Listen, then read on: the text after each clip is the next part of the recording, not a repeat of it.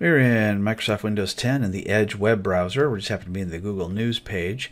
And I'm going to show you how to use OneNote inside the Edge browser. It's pretty cool, new features. So over here on the right hand side, you'll see make a web note. So go ahead and click on that.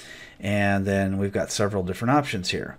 So one of those is to pan, where you click on that, and now we can move things around. You can, and then click again and it goes away. So if you want to actually move where the web page is, left or right, up and down, you can use that button.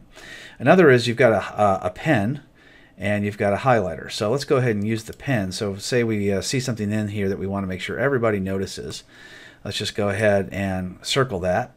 And now we've basically drawn everyone's attention to that particular location. All right, another option here is the highlighter. So click on the highlighter, and if you hit the drop-down list on either one of these, you're going to get the option to change the color. So let's go ahead and change the color to orange. So now we're in the highlighter, so if we want, we can highlight certain sections, just like that. All right, so now we have an eraser. So let's go over to the eraser.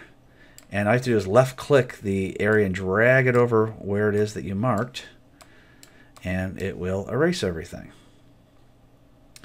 All right, so you can also add a typed note. Click there, and you can make click anywhere in the web page, and you can type a note.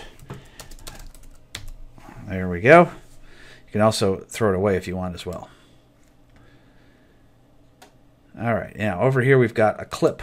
So drag to copy region. So someplace that you want to copy, let's just go ahead. It's kind of like the snipping tool.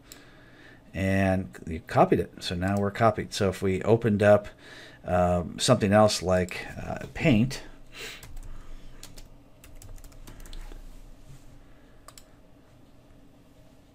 then we should be able to paste that in, which we did. All right, click it again, and it just goes away. All right, so let's see here. Now we can also, if we want to, we can save the web note. So any changes that we made here, we can save those. And you can save it with your OneNote. You can send it to favorites. You can click send, and you can click your view. Your note was sent. Click view note. So it was sent to OneNote. There we go. This is the first time that we have opened up OneNote.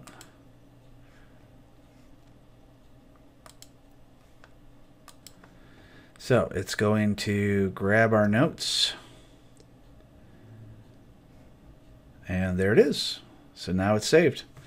So if you want to come back to this anytime, then you've got it saved for later. So that's how you use OneNote or WebNote in the Edge. And if you want to, you can also click on Share, and you can share through Mail or OneNote. If you have Facebook installed, you'll see that as an option as well.